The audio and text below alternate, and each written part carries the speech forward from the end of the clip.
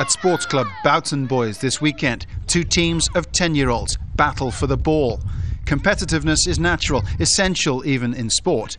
But 6 months ago, at the end of an under-17s game here on this pitch, it went too far. Volunteer linesman Richard Nieuwenhuizen was knocked to the ground and kicked repeatedly in the head by a large group of teenage players. He died of his injuries 24 hours later.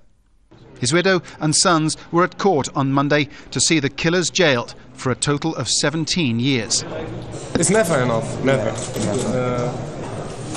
We hope that it be never forgot, because it needs to end now. It is now enough. This has gone to the very nature of what sport is all about, and also cast a very uncomfortable spotlight on social values in this traditionally liberal country.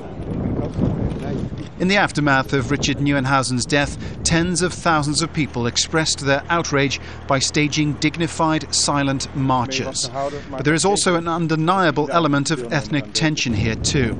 The guilty teenagers are all Moroccan Dutch, a reality which anthropologists say must be addressed intelligently. Because not all Moroccan Dutch youths are involved. There are a lot of very well-educated Moroccan persons in Dutch society. And they don't want to be hassled with all these incidents as well. But on the other hand, not observing these hassles, doing nothing about it, that's also no solution. The fear is that after the initial shock and sorrow subsided, deeper attitudes have remained the same.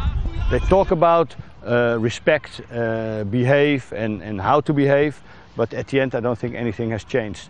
And that is maybe because it's not an issue of football, it's an issue of society. We believe that it's a society problem and not a football problem. The Boughton Boys Club is still the place for young players to improve their skills, gather with friends and enjoy sport.